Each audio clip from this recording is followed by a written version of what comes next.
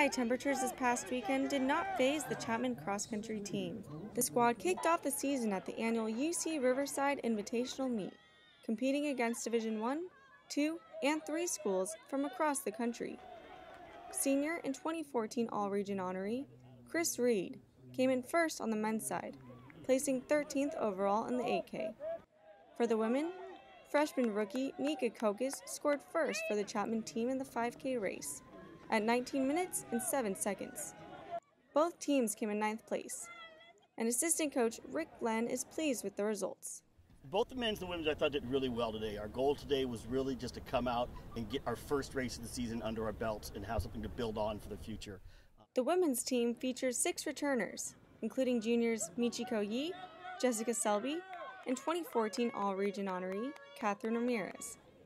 They are joined by 6 freshmen. I think the young runners are really in shape right now. The thing with them is that they're used to running 5Ks and now we're jumping up to 6Ks, so we have to help them transition to a longer distance. But they're really strong, so I think they'll handle that well.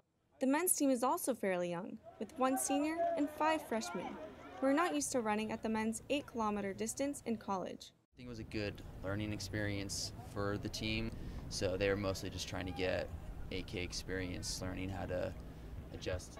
The athletes plan on training harder over the coming weeks to prepare for Sky Conference meets against main rivals such as Kalu, Whittier, and Laverne. Last year, overall, the women placed 6 of 9 in conference, higher than any past team.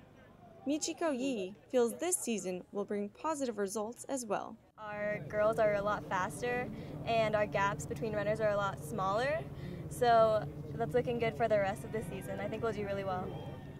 On the other hand, injuries limited the men's potential during the 2014 fall season. But Chris Reed feels that this season will be different. We have a good group of guys who are really committed to the team, and so I think overall our team time will probably be the best in my 4 years here. The team will compete again at the Pomona Pitzer Invitational on October 3rd. So if you're in the area, be sure to come out and support the team. Reporting for the Chapman University Athletic Department, I'm Megan Ernst.